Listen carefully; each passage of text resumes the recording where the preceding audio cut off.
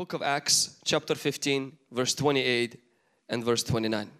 Book of Acts, chapter 15, verse 28 and verse 29. If you didn't bring a Bible with you, just look to the screen. For it seemed good to the Holy Spirit and to us to lay upon you no greater burden than these necessary things, that you abstain from things offered to idols, from blood, from things strangled, and from sexual immorality. If you keep yourselves from these, you will do well. Meaning, it's going to be awesome for you. Now, let me give you the background of this story. The background is this: the message of Jesus is being spread throughout of the world outside of Jerusalem. And in Israel, when people would receive Jesus and His message, they already were circumcised after a few days of their birth, and they stayed away from eating pork, still went to temple to worship God. And so for them, Jesus was the Savior, but they still had certain rituals that they upheld as a Jewish people. And they treated these rituals as part of their national cultural thing now, because their religion, their faith was Jesus. The message of Jesus goes into Greece, it goes into other countries, and the Jewish people begin to say, since you received Jesus, you also have to receive the rituals of the Old Testament, like circumcision, like this and that. You have to stop eating pork, you have to stop doing this. And so they started to bring their own cultural ceremonial laws upon the new Christians who were not Jewish. And there was a big conflict, because some people were saying, well, people who receive Jesus, that's enough for salvation. We shouldn't add other things to them. Other people were saying, well, we have to add other things to them, because if they don't, they're not going to really be saved. So the whole church gathers together. They have this big business meeting to decide whether you and I should be circumcised. And I mean, it was in a very important meeting. You and I were not there, but decisions were made that affects us today. And during this decision, all the apostles have agreed, and the Holy Spirit was in this meeting as well. And this is what they said: it seems good to the Holy Spirit and to us to lay no greater burden to you except these four things.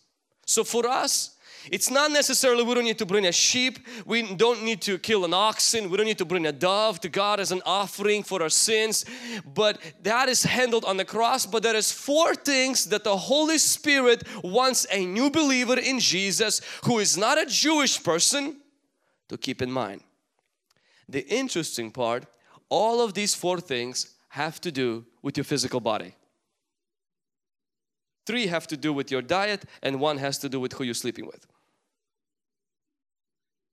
First 3 don't necessarily apply to you, because I'm assuming there's no vampires here. Abstain from things offered to idols.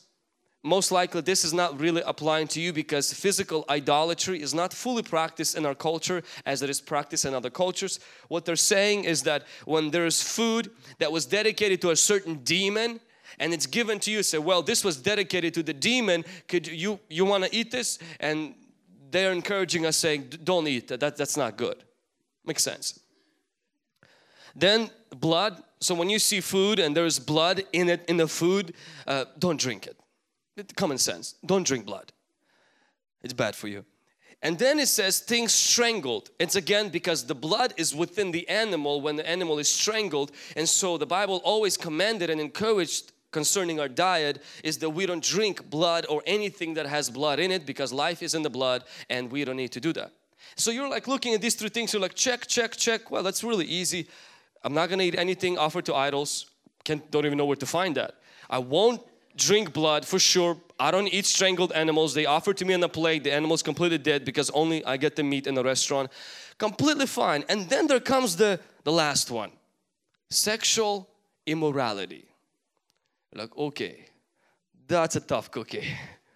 Because what is that supposed to mean? And sexual immorality is really defined by two main sins. Fornication, sex before marriage, and adultery, sex outside of marriage. That is really the definition of sexual immorality. I want you to notice that the Holy Spirit is concerned with what you do with your body. I want you to see that your body is of high importance to the Holy Spirit. that the first three things he mentioned had to do with the person's diet, and the last one he mentioned had to do with the person's body, what they do with it in relations to other people. I believe if this would have been written in 21st century, it would have said that the Holy Spirit doesn't want you to eat at McDonald's, drink Monster drinks, energy drinks, and go to gym. The Holy Spirit would want you to do that. But in that culture, this was what was written. But one thing that applies to us today, that applied to that culture, is the issue of sexual immorality. I want you to register in your mind, your body is concerned. Holy Spirit is concerned with your body. I want you to see another thing in this verse is that the Holy Spirit has no desire to lay a burden on you by putting restrictions on your life in the areas of sexual purity. Many people, when they hear the message of purity and they hear the message of being pure in relationships, they immediately get defensive and they feel like a boring God wants to make a life on earth boring for His kids. So that heaven will be something that you get rewarded for living suffering in your boredom as a Christian on earth. Holy Spirit has no desire of burdening your life. By asking you to live pure, by asking you not to sleep with your girlfriend or your fiance, by asking you to stay clean in your body from things like abuse of alcohol, smoking and hurting yourself physically or doing all of these things, He is not wanting to burden you. He wants to bless you. He is interested in your well-being. Amen. To walk in purity, to walk away from sexual immorality requires more than just knowledge. It requires a revelation, and most importantly, it requires actually a certain level of freedom. Tonight, I want to just bring up 4 basic, simple things that have to do, that rob people from walking in holiness. These things, sometimes we actually won't even think that they would rob us because, we're like, okay, I know who robs me from walking in holiness. It's the internet and my girlfriend. But internet is not really your problem. There was no internet during these days and they still walked in sin. And you don't need another person to walk in sin. The sin nature is within us, and we are going to talk about some foundational truths that will help us to walk in righteousness and to help us to walk in holiness. If you can bring the first point up. Don't go swimming if you are bleeding. Don't go swimming if you are bleeding. What does that mean? When a person is insecure in themselves, when a person has a low self-esteem and they go into the pool of relationships or they go into the world of relationships, they are like a bleeding person in the ocean full of sharks. What happens with a person who is insecure? First of all, what happens with an insecure person is they will always attract people who will use them instead of loving them.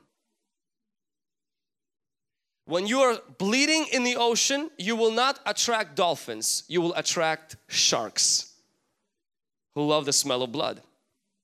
When a young lady is insecure and she goes into school, she is a bleeding person in the ocean, and all the sharks will smell it. Because insecurity is something that a vibe people can feel, and that insecurity attracts guys who don't have high standards, but guys who have low standards, and you will fall for it because you're insecure, looking for attention and feeling like if I give him my body, he will give me what I want, not realizing he won't give you what you want. He will take what he wants and leave you alone. When you are insecure, when your low self-esteem is low, you will have low standards. Low standards are not a result of not looking good. It's a result of not feeling good on inside. And there are people who look good but feel not good. There are people who look great but on the inside they feel terrible. They feel unworthy. They feel ugly and they do not feel like they got what they really wanted in their life, attention, the appreciation. And what they would do is they are bleeding person in the ocean of relationships, not realizing I'm only attracting guys who want to get me off of my pants in the bed and then leave me alone. And you will see a beautiful young lady constantly attracting jerks, and you say, what? You know, you're a good girl, you're a good guy. Why would you always, those kind of guys are attracted to you? And if you talk to that person, you will find out there is a reason why sharks are on your tail. You're bleeding. And just because you're hot and cute, that doesn't mean you're not insecure. Because cuteness and hotness and beauty and appearance does not cure insecurity. Only Jesus does that. Having biceps and triceps and being buff and tough, even to make money, does not cure your insecurity. It could numb it for a moment, but insecurity is truly fixed at the foot of the cross. And it is dangerous to be bleeding and to go into the pool of relationships, because you will only attract people who will use your body and leave you hurting. You will hate the issue of love. You'll be disappointed in love. It's not love that's the problem. There's always sharks in the world. Stop bleeding and they won't be on your tail. And God wants us to have a self-esteem that is not low. You may say, walking in sexual purity and low self-esteem, this has nothing in common. Until you see the ladies, young men who let themselves go in the area of sexual purity, you will see one common denominator. Low self-esteem brings low standards. Low self-esteem attracts sharks. And low self-esteem dishonors God. Because when you look at yourself, when you view yourself through how you were treated, through the fact you didn't receive enough attention, some people do not even like themselves physically. You do not honor God by that. It actually brings God a lot of dishonor, and it brings God displeasure.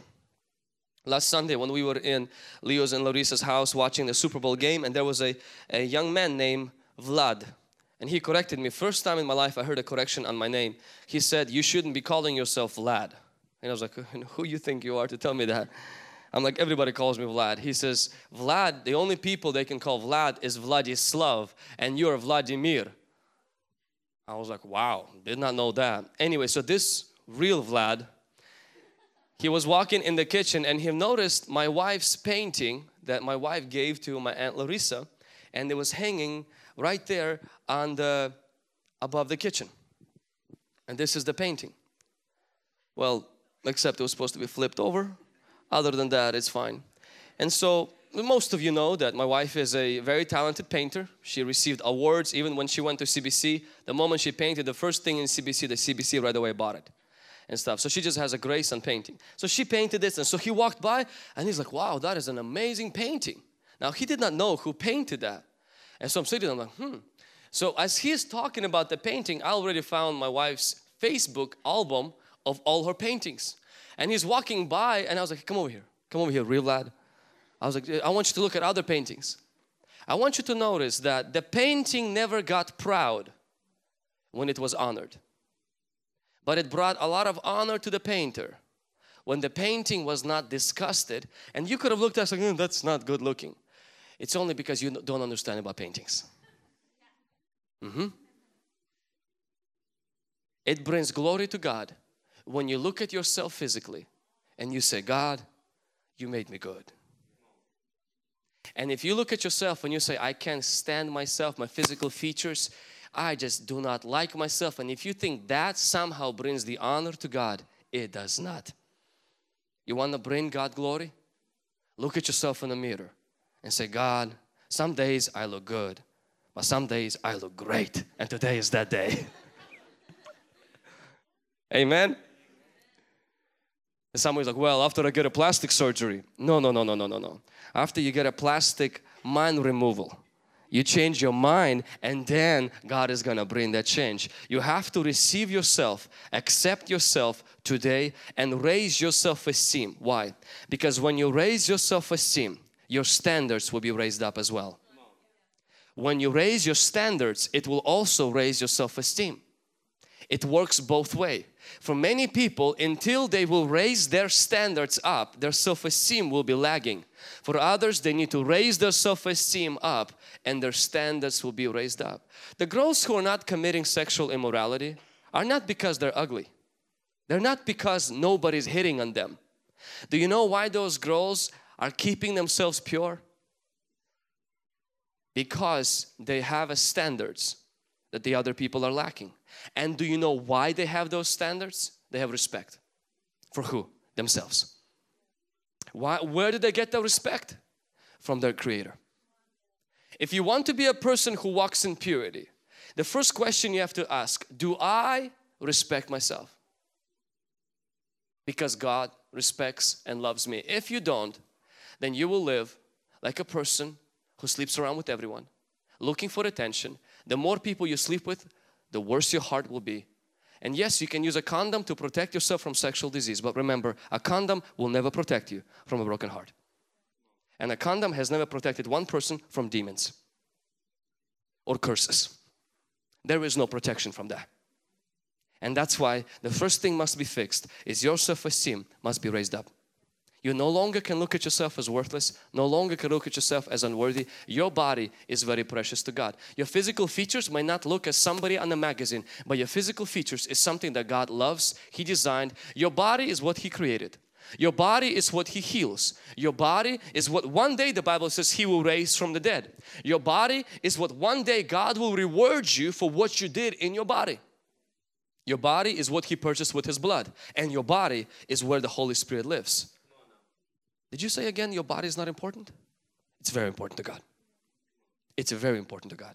One of the first revelations as a young adult you can receive in your life is this, is that the Holy Spirit fully likes and accepts my body.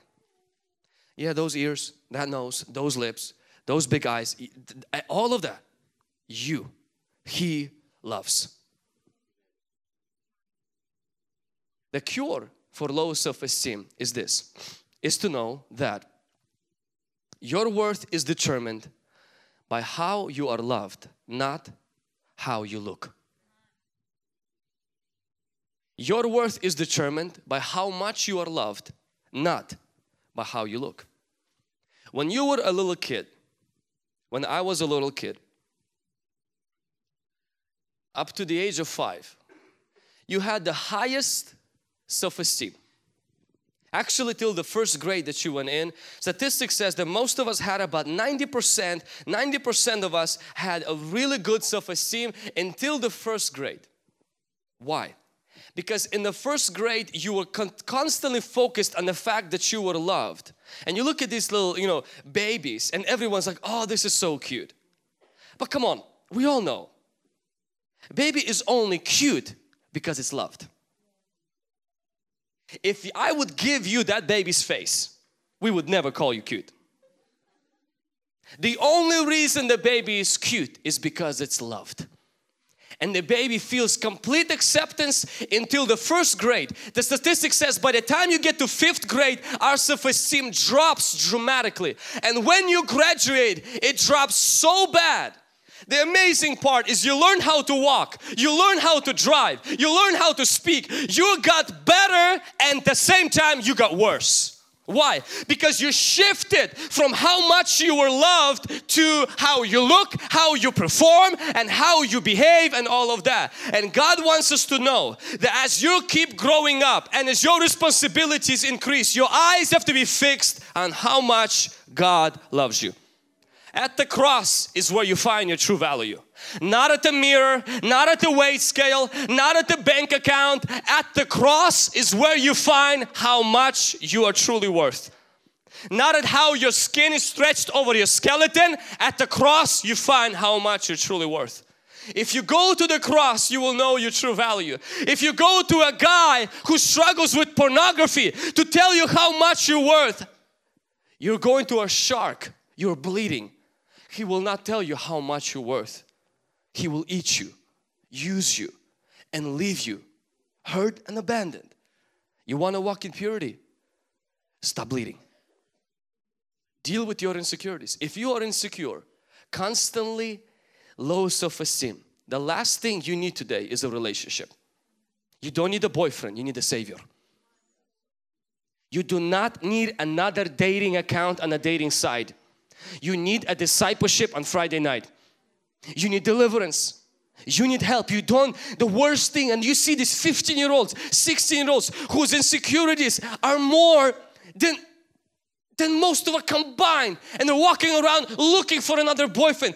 And you're seeing sometimes them, you're like this poor little child swimming in the ocean, and you see these sharks coming right after her. And then heartbroken, children with this guy, children with that guy, one abortion, that happening. You're like, man. And then 5 years later, the guys you sleep with, you don't even remember their names. Why? Because you're bleeding. You're cute, but bleeding. You don't need a boyfriend. You need a healer. You need someone to heal you. And that healing is not in the gym. Well, if I go work out in the gym and I look a little bit more better, then I'm going to feel better. No. You need to go into the Word of God and change your outlook on yourself. And then it will be amazing how all the jerks, all the perverts will not even wink at you. Because you walk around healed with high standards because you have a high self-esteem. And all the sharks, you was like, oh, but they don't like me no more. Trust me, you don't want that attention. You don't need that attention. Let the sharks hunt the bleeding. You are healthy. You don't need the sharks. You need some dolphins. You need a good man. You need a good woman. Can somebody say amen? Yes. Let's go right down point number 2. You can't walk far with baggage. We can't walk far with baggage. So we said that when we have low self-esteem because of our physical appearance, that it drops our standards, and our standards, they disvalue God, and our standards, they attract bad people in our life. You cannot walk far with baggage. This applies to people who are single, and this applies to people who are married, people who are in a relationship.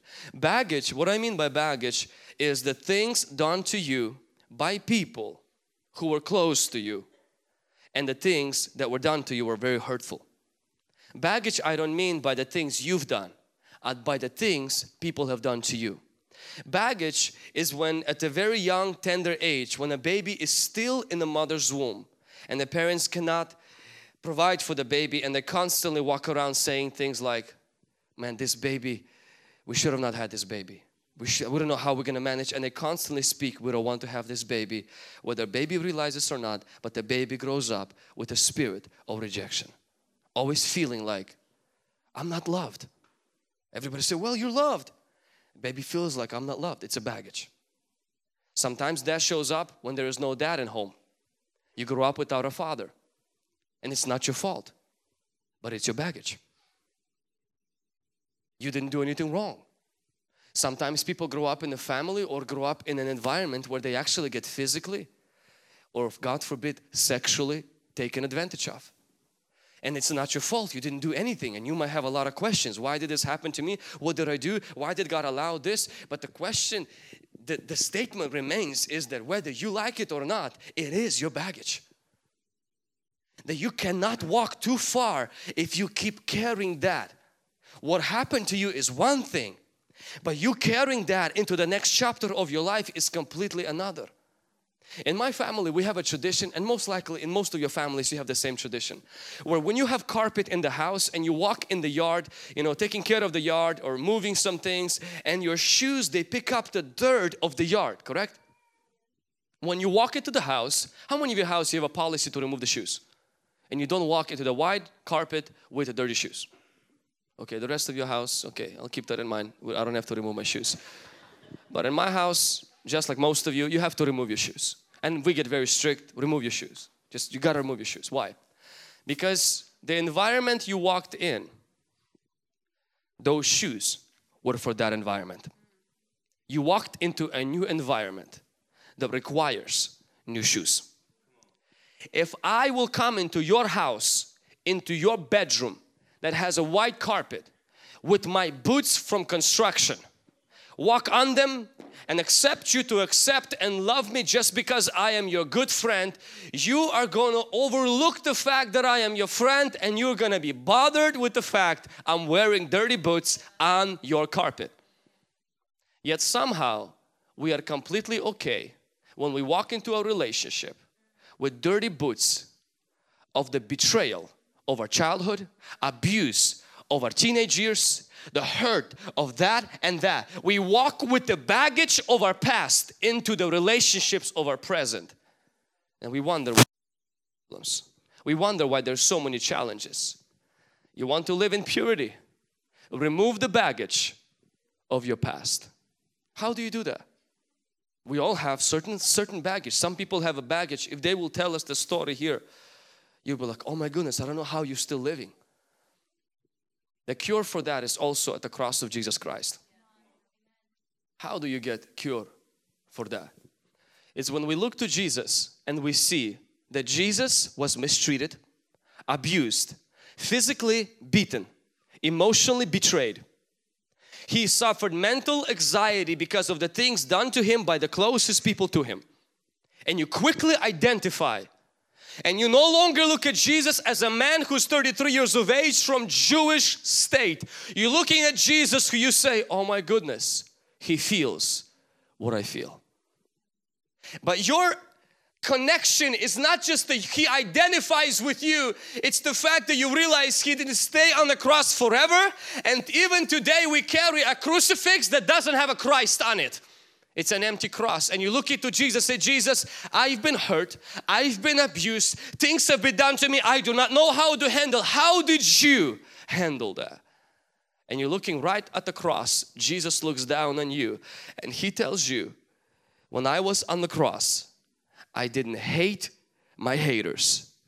I forgave people who called me with names, who did such a hurtful things. They beat me physically, mercilessly. They put crown of thorns in my head. They ripped my beard. The guys took fists and threw punches at me. I forgave people who behind my back did business and used money to betray me. I had people kiss me and call me friend, and they backbite me, and I forgave them. It wasn't fair. It didn't make sense. It didn't look right. It didn't feel good, but I did that. And because they caused wounds on me and I trusted God with it by saying, God, I forgive them, God turned those wounds into scars. And 3 days later, I no longer had wounds that hurt. I had scars that were a testimony. And few days later, God turned those scars into stars. And no longer I am on the cross, I am seated at the right hand of the Father. So when you are hurt and bleeding, betrayed and abused, maybe being abandoned and forsaken, maybe bad things happened, somebody wasn't there who's supposed to be there, somebody dropped you who's supposed to carry you, look to the cross to see the best example how to deal with your pain. You don't look at the Hollywood movie. You don't look at some TV series which teach you how to pay back and how to be tough. No, no, no. You look at the man who was hanging on the cross and say, Jesus, the worst happened to you. How did you came back from the dead? Teach me, Jesus, because I want to do the same. What is the solution? The solution is this. God will redeem everything He heals, and God will heal everything you release. God will redeem everything He heals, and God will heal everything you release. Anything you refuse to release to God, He can't heal. Anything you hold on and say, He owes me, they owe me, this is not right. As long as you hold on to it, God can heal it. If you are releasing it, saying, Lord, this is very painful. God, to go back to that, it's very, very hard. It doesn't make sense. I am not understanding, but God, I am letting you have your way. I forgive. It goes against common sense of my mind. Nobody does that, but God, I'm letting you have the way. God heals what you release. And what He heals, He always redeems. What do I mean by that? He doesn't let you stay in a grave. He raises you up and causes you not just to have scars, but to have stars. Causes you not just to have a person who overcame your hurt, but a person who uses that which the enemy used to destroy you. You used it now to destroy him, his kingdom, and build your own life. But that can never be until first comes the releasing, the healing, and then the redeeming. Releasing, healing, and then the redeeming. Amen. Point number 3. raise your value by getting rid of salvage title. Raise your value by getting rid of salvaged title. Salvage title is what a car gets when a car goes through an accident. And if you are from the country that I came from, most likely 95% of the chance you have a car with salvage title, whether you know or not. If a Russian is selling you a car and it's not a salvage title, I would pray about it. There's usually two things with the Russian cars. I'm not sure about the Mexican cars. Russian cars, usually the engine light is on because that means their dad was the one changing the engine or messing with it. And there's a salvage title. But anyway, God is renewing our mind. We're going to prosperity instead of poverty. So most of the younger guys no longer have that issue. We're talking about us older folks.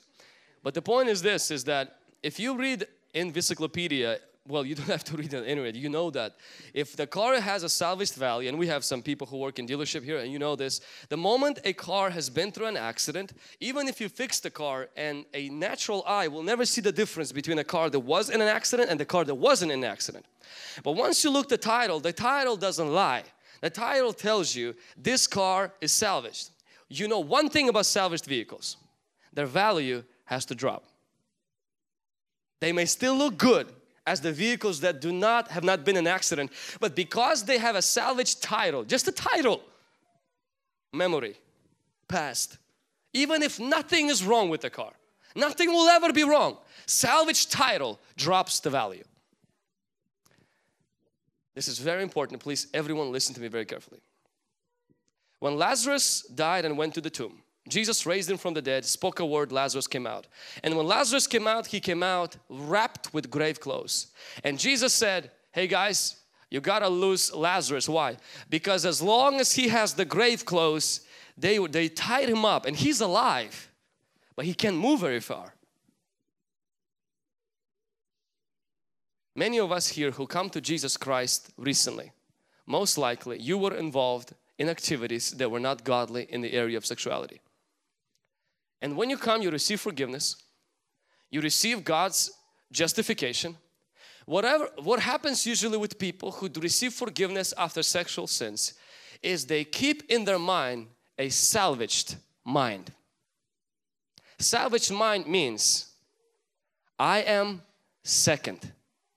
I cannot expect God's best because I'm not a virgin. I no longer expect God's blessings because of things I've done. I can no longer expect God to bless me with a wonderful person because of my past. Oh, Jesus has forgiven me. I have moved on, but it has to be fair. I have to carry a salvaged title, a salvaged mind. And it's interesting that the moment you allow that thought is the very moment you drop your value. God didn't determine your value, you did. How?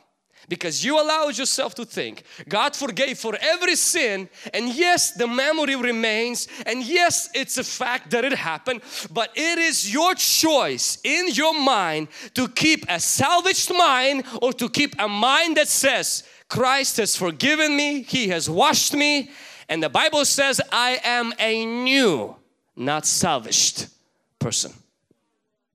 It's your choice. You can be forgiven by Christ walking out of the grave. But if you have the mindset, I am salvaged, I've done a lot of things, and that is in your glove box, your value drops and you will settle for anything as long as they could live with your salvage title. Trash the salvage title. Lose yourself. Lose yourself from the salvage title.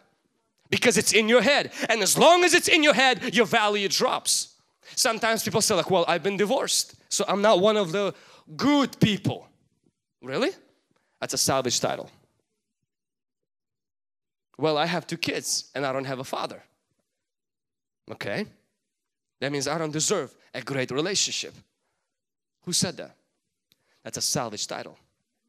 As long as you think like that, God doesn't think like that. God doesn't want you to think like that. God says, lose Lazarus. Because these clothes belong to the man who was dead, and Lazarus is no longer dead. He shouldn't act like he's dead. You have to put on new clothes. When you receive Jesus, when you come to the cross, you have to, in your mind, allow Jesus to take the salvage title and put it at the foot of the cross and pick up in your mind a new person. This is not excuse to do what you want. This is power not to do stupid things again. Because people with salvage titles drop their value, and when they drop their value, they drop their standards. This has nothing to do with you walking around and feeling good. This is about you walking around and not doing same foolish things. Why did Jesus give the woman caught in the act of adultery the gift of no condemnation? Because no one can walk and sin no more until they have the gift of no condemnation. The Bible says, if you can put up that verse in Corinthians, if you have it, for those who are in Christ, 5:17, if anyone to be in Christ, they are a new creation. All things have passed away. Behold, all things have become new. If you have a salvage title, I want you to reach out into the glove box of your subconscious and replace that title with this verse. Because both things are true. What you are saying about your past is a fact. What God is saying about your past is also a fact. Whose report are you going to believe? God's report looks better. Let's believe God's report. Can somebody say amen? Trash the salvage title. Receive the new subconscious. God has made me new. I believe in that. I will walk in that, and everything is going to be better in my life. The last thing. Clean out your closet from skeletons. To walk in sexual purity, we mentioned the first thing is that we have to stop the bleeding. We mentioned the second thing, we have to deal with our baggage. Number 3, we mentioned we have to deal with our sinful subconscious about the salvaged mindset. Kind of like, I'm not good enough, I've done some sins, I can no longer deserve anybody good because of my past. You know, Rahab has done a lot worse. But the difference between Rahab and a lot of Christians is that when Rahab moved to Israel, she didn't even know about Jesus, but she knew about God who forgives and restores. And the Bible calls Rahab a woman of faith. You know what that means? In her subconscious, she didn't carry shame and condemnation of her prostitution. She carried faith and boldness of her mighty God. Guess which kind of man she married? A spy whose name was Salmon. People like that, who are spies, they're highly noble people, very trusted people. These are not anybody guys. These are very trusted guys. How could a prostitute marry someone of such a high character? Because a prostitute inside of her, when she switched from her past life to her new life, she didn't just switch it physically, she switched it mentally. If she could do it in a nation, then you can do it in God's grace today. Switch in your mind. It's all in your head today. Your salvage title is in your glove box. You can throw it away. The salvage title is your grave clothes. If you remove it layer by layer and begin to fill yourself saying, you know what, I know I've done this, I know I've done that, I know I've done, but Jesus says I am a new creation and I am going to live by that. I'm going to see myself like that. I will not settle for anybody who just winks at me. My value is high because Jesus paid it on the cross for me, and you will be surprised how God will bring men and women, man or a woman into your life that will be highly respected and blessed. Somebody say amen. We don't need men and women. No polygamy allowed. Bible says you can't serve two masters, just one. Number 4, clean out your closet from skeletons. And so the last thing that I want to share with you tonight is that if you want to truly walk in sexual purity, the goal is not just to put on your computer a software that will control your behavior. The goal is not to just simply, I want to change my friends. I want to stop going to these places. Those things are good. The goal is not just, I want to unfollow everyone on Instagram that's causing me to tempt and sin. That is good. One of the biggest things that people quickly do not focus on when they talk about sexual purity is dealing with skeletons. Skeletons are demons. And demons are not just portrayed in Hollywood movies to scare people and draw the attention of people who like spooky stuff. Demons are real. they torture people, they hurt people, and they are behind repeated cycles of sin. When somebody commits sin and they keep committing the same sin, it's no longer just an issue of discipline, it becomes the issue of demons. And when a person keeps trying their best without dealing with the spiritual forces, very soon this person will realize, I can't do it, and they'll give up. And people will quit. And they will say, well, there's nothing I can do about it. The Bible says our fight is not against flesh and blood. Our fight is against spiritual forces that fight against us. That says in the New Testament. Demons are real. The Bible says there's demons of fear. See, there's normal fear, like jumping from the 5th story building. If you're afraid, that's normal. If you're not afraid, not normal. But a fear when you're alone in the room and things close and open and you wake up in a cold sweat because something tortures you and scares you, that is no longer an emotion. It's a demon. Sometimes the Bible says there's a spirit of heaviness where the person is not just having a hard day and they just need to drink a little bit of coffee and relax, but no matter what happens, there's just heavy person. It's not just an emotion, and popping pills will never cast out a demon. And here you are, a lovely person, found a beautiful young lady at work, found a beautiful young lady on the internet, going out with her, now realizing that behind her beautiful looks are also demons. Demons of loneliness. Her mom was always lonely. She died lonely. Her grandma was always lonely. And no, this wonderful young lady is very beautiful. But you don't know the skeletons, the demons there.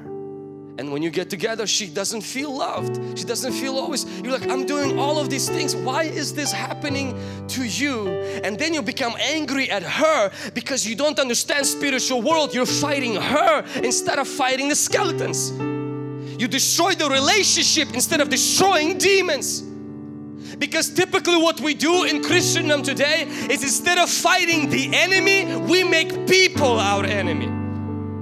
Instead of fighting the demon of anger, we fight the person who has that demon. And we destroy the person without ever destroying that demon, destroy the relationship. Kids suffer because of that. And we live our life looking for another person. Every person you will meet has some kind of a skeletons you will need to be equipped by the Holy Spirit to fight with.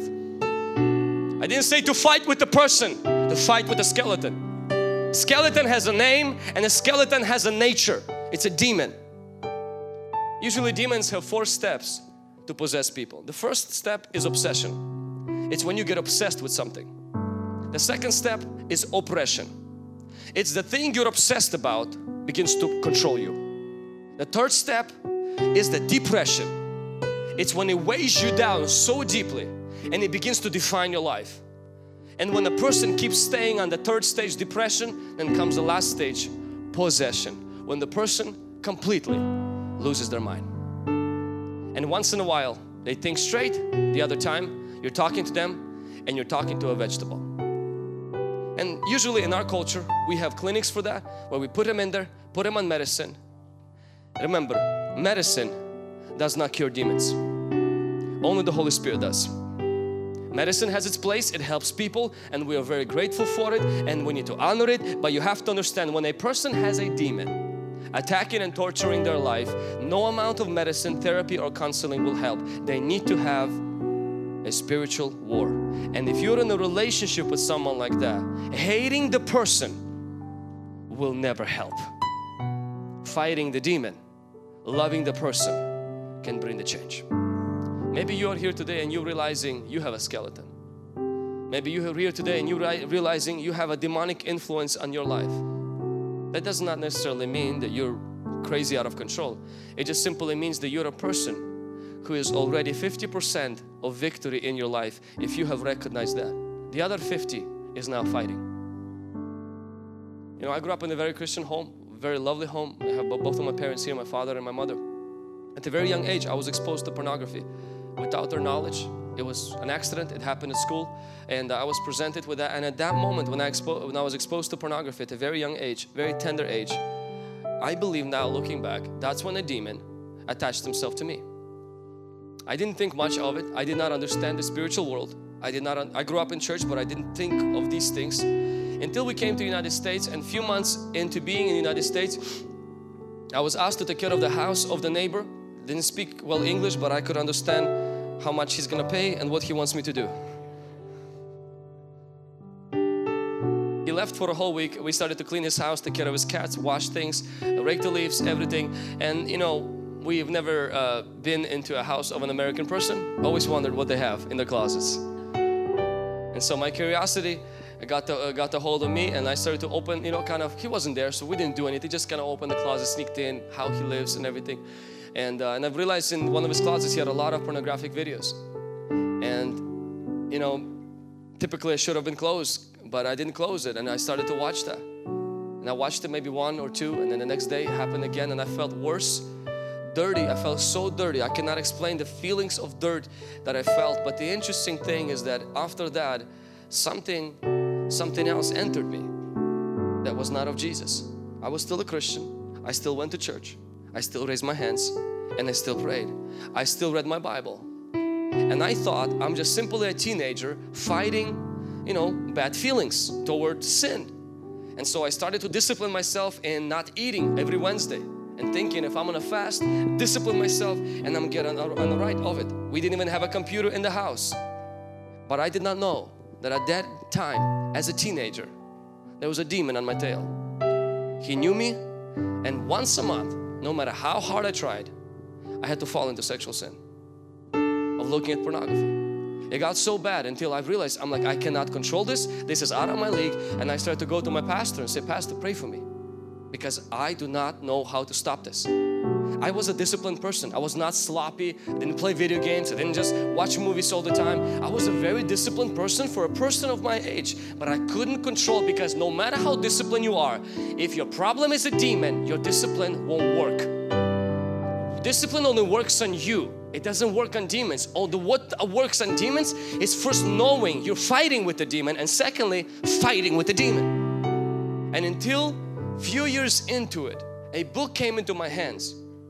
What explained of an older person who was a minister, who was struggling with certain lustful thoughts, and how God led him that through some sexual encounters in his past, he opened the doors for these spirits, and they affected him, and they would come in and come out, come in, torture him and leave him, torture him and leave him. And when God revealed that to him, and he did a certain prayer, and a light went on in my mind that I'm no longer fighting with the lust, I'm fighting with spiritual forces. And it took a few months of even prayer and fasting. I didn't do anything more than I did before, but a revelation came. I am no longer a pervert trying to stay pure. I am a pure person fighting demons, and I need to turn my heat against demons. You know, and maybe probably this year would be 9th or whatever year, I lost count, that God has gave me the grace and freedom from this issue. Today it's no longer an issue, but before I couldn't control it. And so when I tell you that demons are real and they exist, I'm not making this up. People are suffering. Some people have this demonic curse on their life where they constantly have accidents. No matter how good they drive, they have accidents. Others of you drive sloppy. You never have accidents. Some people have this curse of cancer. Everyone in the family dies out of cancer. It's a curse. It's a skeleton, and you have to deal with that. I'm not saying that you have to hate the person. You have to recognize you're dealing with a spiritual force. You have to deal with it spiritually. Maybe it's an addiction. Maybe it's a certain habit you cannot break. Please stop beating yourself. Recognize you have a skeleton. Deal with the skeleton with God's help. And God will give you freedom, and God will give you blessing. Can somebody say amen? If you don't deal with these things, you cannot walk in purity. If you deal with them, you will walk in purity. And I declare over your life, you will be free. You'll be walking in purity. You will not be bleeding. You will not be carrying baggage, and you're not going to be drowning in the ocean of insecurity. Can somebody say amen?